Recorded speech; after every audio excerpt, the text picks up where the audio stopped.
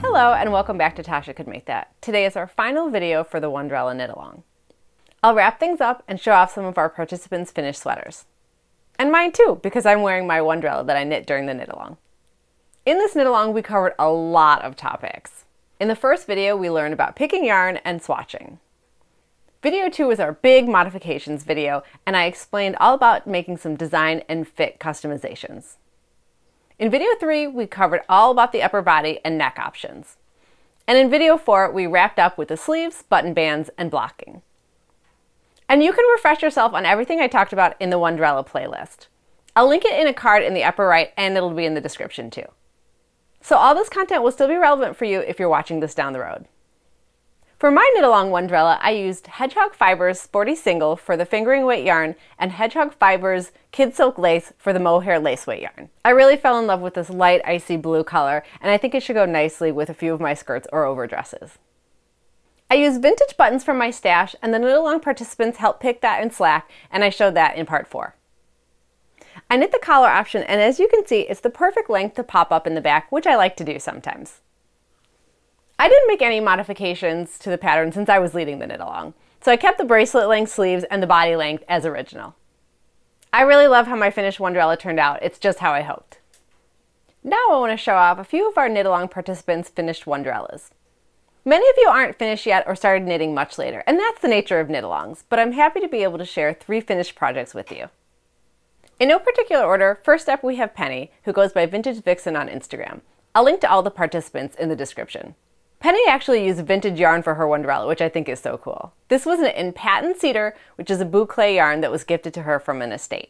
She paired it with Bellissimo Extra Fine 8-ply. This one so makes me want to knit a Wondrella in a boucle texture. I remember during the knit along, Penny was worried she'd run out of yarn, so to avoid a game of yarn chicken, she came up with the idea of using a contrast yarn for the button bands and collar, and I think that was such a great choice and looks fantastic. In terms of modifications, she added a few stitches to the cast on for the ribbing and then decreased back to her waist. She also raised the button band a little bit more for extra coverage. I think Penny's Wondrella looks beautiful. Next up, we have Erica's finished Wondrella. You can find her on both YouTube and Instagram as Dizzy Knits and Curls. Erica used one single yarn for her Wondrella, Cascade 220 in the colorway Lemon. Could you possibly have a more cheerful color for spring? It's so cute over her banana print dress, and it really shows off how Wondrella looks great over a dress too. Erica used vintage buttons from the 1960s for her version. You'll notice right away her collar. It's a wing collar modification that I suggest as one of the customization options in the pattern, and I'm thrilled that she did it.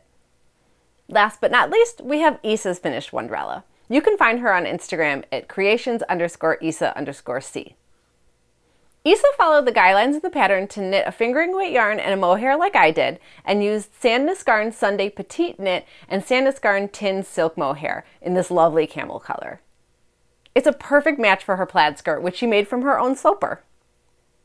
In terms of pattern modifications, Isa added several stitches to the waist ribbing, and then omitted those stitches in the waist shaping increases, which I walked through how to do in part 2 of the knit along. I love how Isa's Wondrella looks with her plaid skirt. Thank you so much to Erica, Isa, and Penny for sharing their beautiful finished Wondrellas.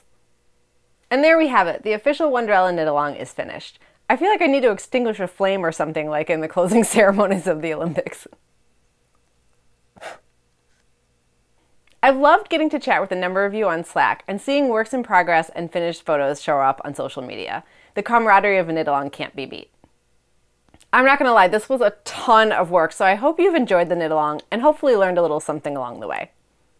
If you feel so inclined, you can always buy me a virtual tee on Ko-fi as a thank you. The link is in the description below. It was a real pleasure to host the Wondrella knit along, and if you're watching this in the future or if you're finishing up your knit along project, I'm cheering you on as you work on your Wondrella.